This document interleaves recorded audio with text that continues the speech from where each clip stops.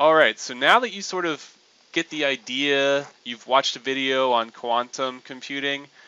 Remember, the big thing here is that quantum computers don't really use zeros or ones. They use what's called a superposition between the two. And the big idea is that if you can build a really powerful quantum computer that can do calculations and do things, very specific things in general, that regular computers just can't do.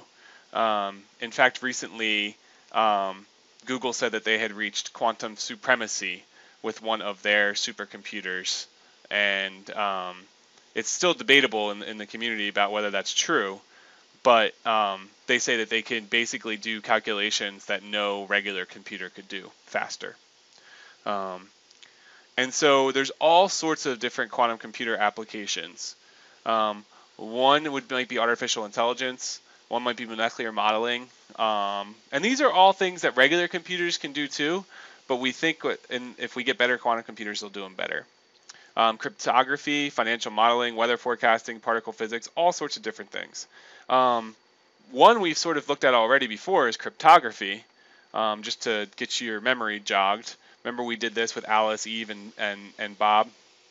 Well, the problem is that quantum computers, one of the things they're really, really good at would be cracking the private keys or the secret numbers. So we may have to really rethink our security once quantum computers are adapted more widely and able to do these problems quite easily.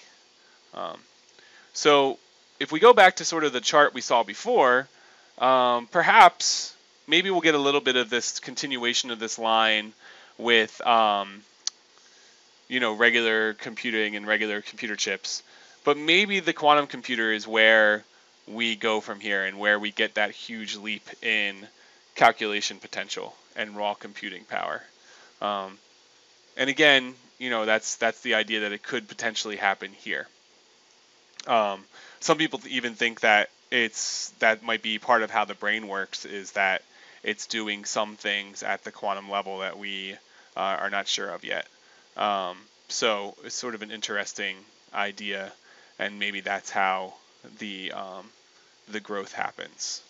So just to tee up next time, the current state of artificial intelligence, because that's kind of what that graph entails, right? Is that graph is saying we are getting to the point where raw computational power is similar to a human brain.